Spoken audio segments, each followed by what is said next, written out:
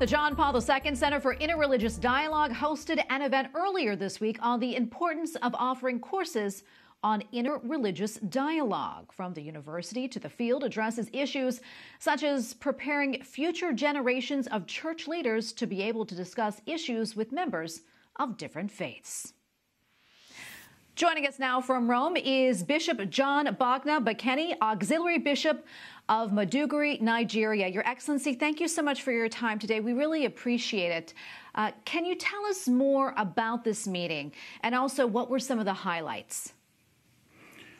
Yeah, the John Paul Center for Interreligious Dialogue organized this conference, and it has drawn a good number of fellows, products of the Russellberry Interfaith Foundation from different parts of the world who are working in various fields of interreligious dialogue to come here in Rome to share their experiences, but above all, to look forward towards designing a new vision for this center and the activities of interfaith dialogue in our different contexts and in our different countries. And that is why we're here. And I understand, as you had mentioned, that was one of the topics of the meeting, how best can interreligious dialogue be taught and studied. Can you talk a little bit more about that and really why that's so important? Yeah, interreligious dialogue is a science.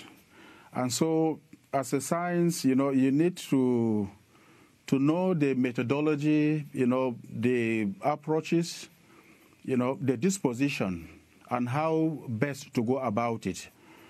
And as we always say, it is not an easy-going optimism. It's a difficult task, but also very encouraging. So there is the need to have the theoretical, knowledge, but then to also have the space to implement what we learn and what we are taught. So there is a nexus, there is a connection, and so that what is expected of you and how to go about it. So there is the need for it to be taught in our institutions, so that students of interfaith dialogue are better prepared, they are equipped, with the basic tools. And then, of course, they are given the context and the space to implement it. So the two, they can be divided, actually. So you need the theory, then you need the space for the practice. And before I let you go, I want to switch gears just slightly here. Wondering, could you give us an update on daily life for the faithful in Nigeria? I know it's very difficult over there right now with a lot of violence against Christians. Yeah, the situation in Nigeria at the moment is quite pathetic and a difficult one.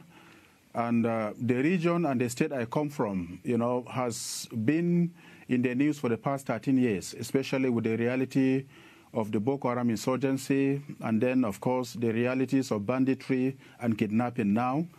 So, there is a cloud of fear and insecurity that hovers over the entire nation at this moment, but more so for the Christians in northern Nigeria, who are being discriminated upon and are going through various forms of persecution and difficulties at this moment. So, the situation is quite challenging and it's worrisome, at the moment.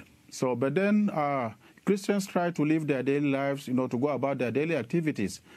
And we, as religious leaders, we're trying to find opportunities, where we can preach peace, where we can bring people together, and then bring people of different faiths together, so that we can identify our common humanity and values. And then those should be our source of strength, so that we can live as brothers and sisters.